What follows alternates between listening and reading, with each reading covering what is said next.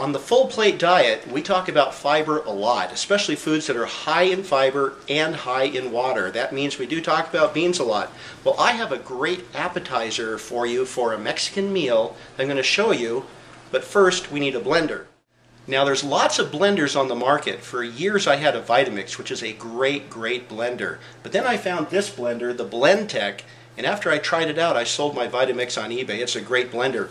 It comes with this recipe book called Lifestyles Recipe Book, and on page 167 there's a great recipe for bean soup that makes a wonderful appetizer for a Mexican meal. For this quick and easy recipe you're going to need a blender, some broth. You can use beef broth, chicken broth. I'm using vegetable broth so I can have a real low-fat meal.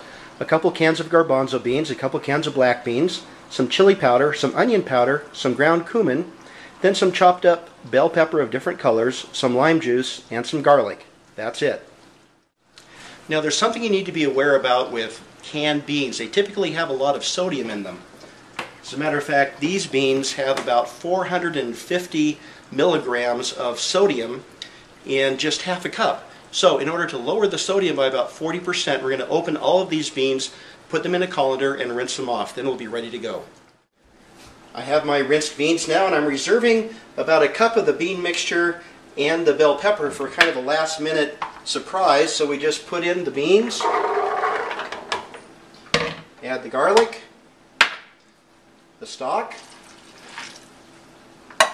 and we have 1 tablespoon of chili powder and a teaspoon of onion powder and a teaspoon of cumin. That goes in.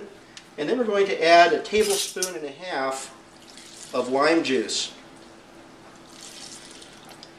That's all there is to it. We put the lid on, and on the BlendTech we push the button that says soup.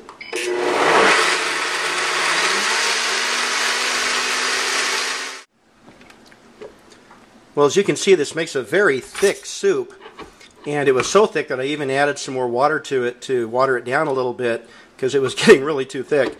Now the last thing we're going to do is we're going to add those extra beans and the bell pepper, and we're just going to use the pulse setting to pulse it and chop those up a little bit so we can get some texture in the soup.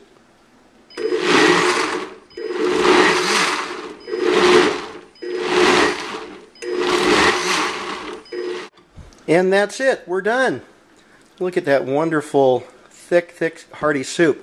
1 cup of this soup has 16 grams of fiber. So this makes an excellent appetizer. If you're going to have some chicken enchiladas or some beef fajitas, this is a great way to start with a high fiber, high water appetizer for your Mexican meal.